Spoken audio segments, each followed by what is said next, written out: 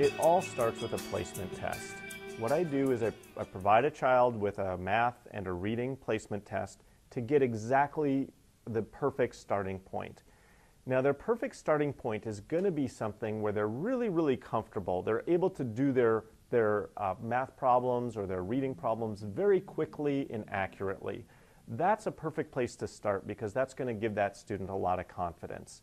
So I take a good look at that placement test to determine where the perfect place is to start within the Kumon curriculum. And then that's the place that's going to develop their confidence, develop their skills. From there, they move as quickly as they can, without getting frustrated.